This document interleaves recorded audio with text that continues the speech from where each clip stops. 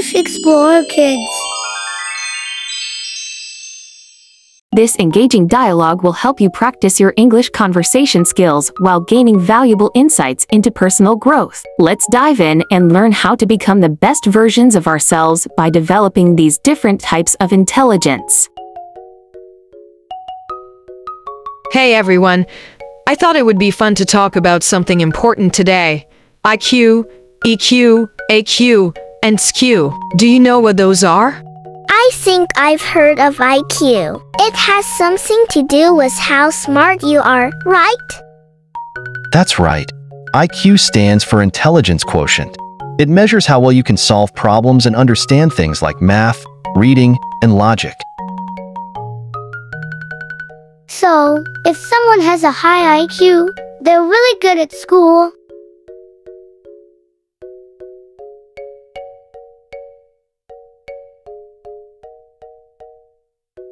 Exactly. But it's not the only important type of intelligence. EQ is just as important. Do you know what EQ stands for? No, what does it mean? EQ stands for Emotional Quotient. It's about understanding and managing your emotions, and also understanding how others feel. It's what helps you be a good friend, handle stress, and communicate well. Oh, like when I get really mad during a game, and I have to calm myself down.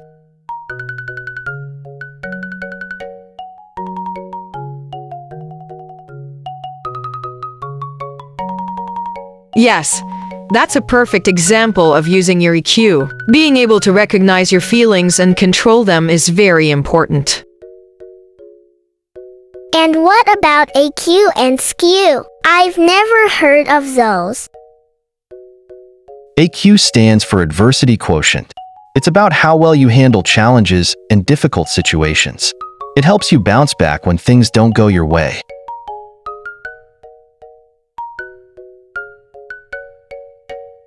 So, if I lose a game and don't give up, I'm using my AQ?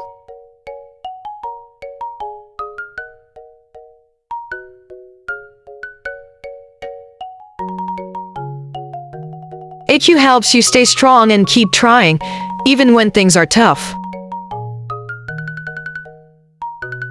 And what's SQ?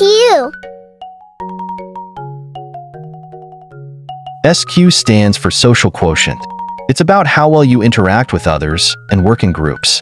It helps you make friends, work as part of a team, and understand social rules. Like when we have to work together on a project at school.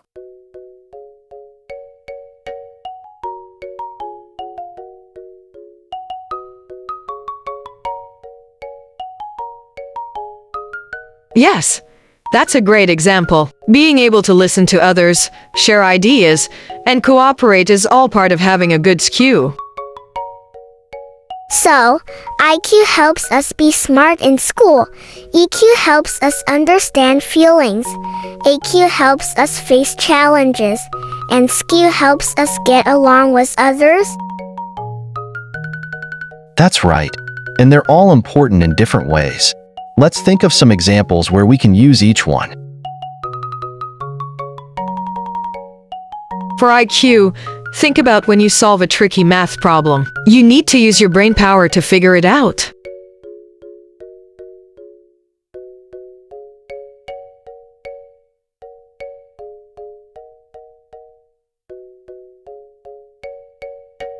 For EQ, I guess it's like when my friend is sad, and I try to cheer him up.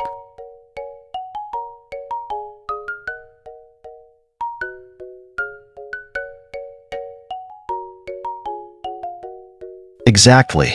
For AQ, imagine you didn't win a race at school. Instead of feeling down, you decide to practice more and try again.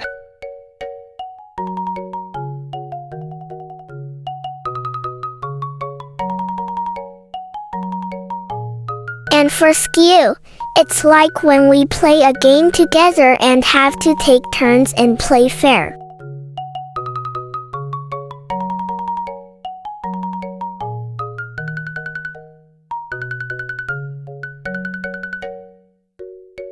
perfect examples. By understanding and improving your IQ, EQ, AQ, and SQ, you can become a well-rounded person who is smart, kind, resilient, and good at working with others. And remember, these skills aren't just important for school. They'll help you in all areas of life, like making friends, solving problems, and even in future jobs. Wow! I didn't know there were so many different types of intelligence. There are, and each one is valuable. So, let's keep practicing all of them every day. I'll start by helping my friends when they need it and working on tough problems without giving up. And I'll try to be more understanding when others are feeling different emotions. That's the spirit. Let's work on becoming the best versions of ourselves by using our IQ, EQ, AQ, and SQ every day. We hope you enjoyed understanding IQ, EQ, AQ, and SQ English conversation practice on English Explorer Kids. Through this conversation, you've learned about the different types of intelligence and how they can be applied in your daily life.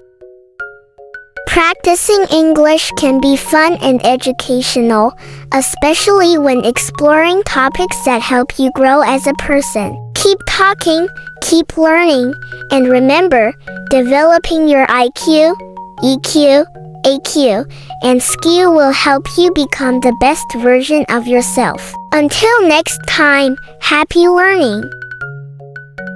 Don't forget to subscribe.